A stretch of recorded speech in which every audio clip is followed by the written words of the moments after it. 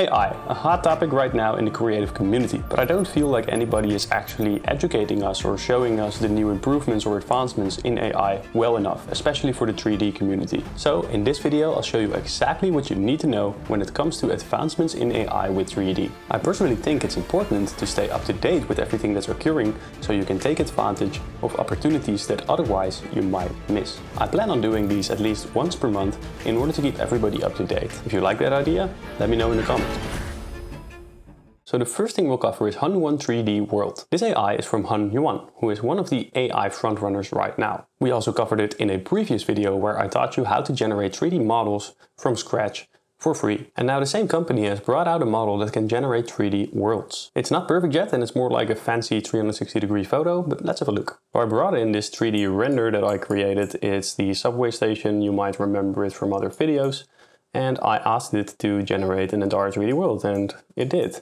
So this is filling in all the details that are behind it, for example, and didn't actually exist. Or like this staircase over here, which definitely wasn't there before. Of course, it has this weird AI wonkiness to it still. And it kind of messed up all the textures as well, so it's definitely not perfect. But we can imagine how this is going. So on the Tencent website you can play around with this, so 3d.hunyuan.tencent.com/scene23d. And then you can fill in the image right over here, click on generate, and then it will generate this image. We also have this part right here. So here you can see some of the things that they show us and what you can do. So if we click on play, there are worlds that can be generated. You can look through the worlds, you can move around in them. And right here we have one of those worlds. So I can simply move around in this and use W, and it will move until a certain bound, and then it will give this blue edge outside of the screen. But still, you can move forward, backward, left and right. And it's kind of interesting how this works. And there's also multiple ones. So if you hover your mouse on the right side here, you can select a couple of these. So let's select this one. And now we have this generation right here. And if we look at it, we can move around. Of course, the water doesn't move. So it's kind of weird looking at it like this. But once again, we can move around in this scene. I think this looks pretty cool. And I'm also going to show you a different model, which is also made by Hunyuan. And this might change the gaming scene forever. It's called Hunyuan GameCraft. It's a high dynamic interactive video game generation with hybrid history condition. Now that's a lot of fancy terms, but basically what it comes down to is that you can generate an entire game from an image or from a text prompt. You can now generate an entire 3D world to move around in. Now, what it also has is that as soon as it has been generated, it preserves the original scene information after significant movement. So usually in AI, because it is generated, if you move backwards again, you will see that it changes the original generation. But now it is kind of memorizing what it generated before. And in this way, it should be possible to create entire 3D worlds to move around in. Now, it is possible to generate entire games. So right here, you can see they made a driving game, a shooter, man on a horse, like Skyrim, I guess, and stuff like this. And it seems very cool what this is able to do. And right now it's in its infant stages, but later on we can definitely imagine entire worlds being generated. Now the way I imagine this future unfolding is not only being able to make games faster, I also think it's going to expand the way that we think about games. So one of the things that I believe is that you might have a game with multiple different worlds. And of course we already know MMORPGs like World of Warcraft, which is already pretty impressive in itself. But now imagine that people can literally generate their own worlds in the game and create multiple different games within one game. It's kind of like Roblox, but then in real time. But what I can imagine is that you have a self-learning game where the game basically programs itself as you go, using the LLM as guidance and generating the game in front of your eyes. And this is going to be a way different experience where a game can be completely individual. The story that unfolds before you is truly your own story. It has not been guided by the makers of the game. It is one that you create yourself. I think that's very interesting. But also you might get 10 games in one where you have like an Assassin's, FIFA, Half-Life, of Duty, Farmville, Tetris, 40k. Basically you can have a multiverse game with multiple worlds to enter. I think the opportunities for this are massive and it's going to change the gaming experience, definitely. Now something similar that also does this is Yume, which is Japanese for dream. Yume, an interactive world generation model. And if we take a look at the video here, you can see that it's able to generate pretty realistic looking worlds that you can walk around in, all being based on some generative AI. It looks pretty real, it looks pretty interesting. Nothing of this has been released yet, but I do think it's interesting to see that multiple groups are working on the same thing. But now some more exciting news, because I personally use this model and it's completely free. It's about 1.2 2. So you've probably heard about this video model before. It is practically one of the only video models alongside LTX, for example, that can generate videos locally. So you can download it on your computer and run it to make videos on your machine without making use of a cloud service network, which usually costs money. Either way, this is a very good video generator which can do text to video, image to video. You can even use one face to make edits to existing videos, for example. Either way, I think one is a very good video generator because it can generate videos locally and it can generate it for free. The best video generators out there right now is Kling AI, Hailuo, ByteDance, Google's VO3 and Hunyuan video generator.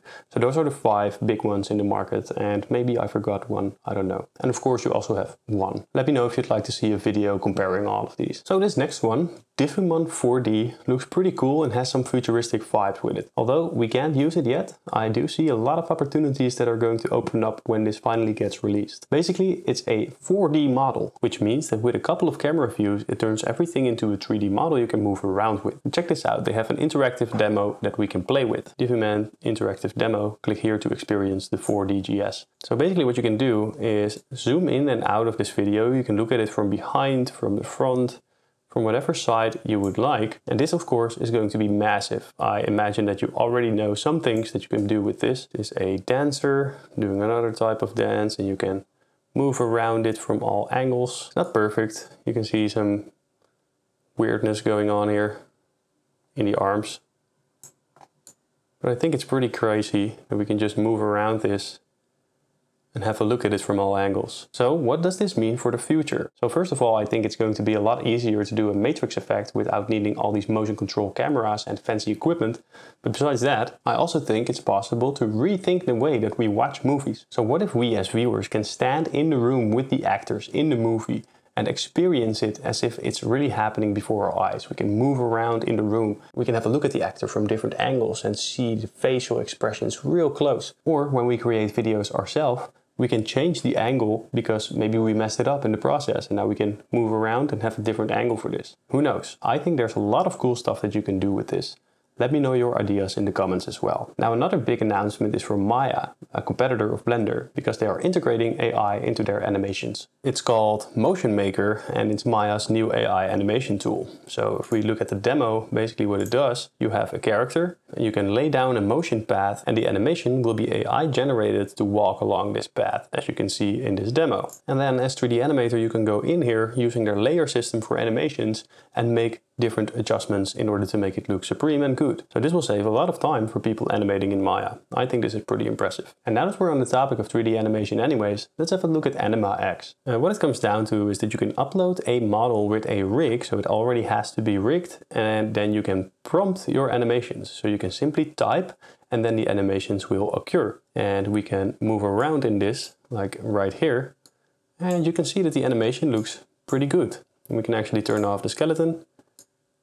And the feet do have some issues when they're coming off the ground and landing again. So there are some cleanup issues going on here. But it's quite amazing that we can animate something simply using text. This also goes for animals. It's basically for humans and animals. And now it's walking around like this. Looks pretty cool. Now there's no muscles or things like that being generated here, so I think it's just the joints, but still it's pretty impressive. Here we can see some different type of text animations. Now the authors of this have said that they will release the code and it is on the to-do list in their GitHub. So release code and model. So maybe we will be able to use this in the near future. Of course there's already other animation solutions such as Cascadeur, but what if you want to animate boneless meshes? Well, then there is AnimateAnyMesh. And the way this works is that you upload an image of a 3D model, it then generates an AI video of this, and then from the video it will take the animation and place it back on your 3D model. Quite an interesting way to handle things. As you can see, this model looks quite complex, but still it is able to make an animation for this completely in 3D. I think that's pretty interesting. We can see that the prompt is actually working out.